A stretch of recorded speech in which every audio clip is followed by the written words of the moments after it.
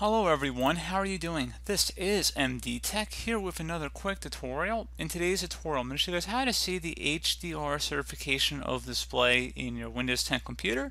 HDR stands for High Dynamic Range, and it will be capable on some specific monitors and TVs of actually allowing a brighter display with more detail oriented photos and enhancing quality of the display. So we're going to go about how to determine this, the capability, as well as modifying that within Windows 10. So you have to make sure you're running the latest version of Windows 10 as well. If you're running older versions of Windows 10, this is not in there yet.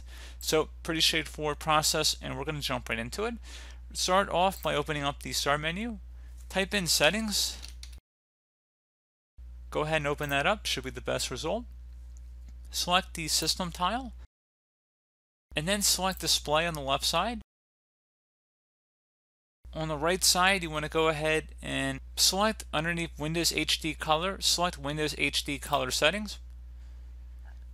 So if your device was capable, it would say it under here, and then you would have options to modify those settings as well. So my monitor does not have those capabilities. However, if they did, you would see options to turn features on or off under here.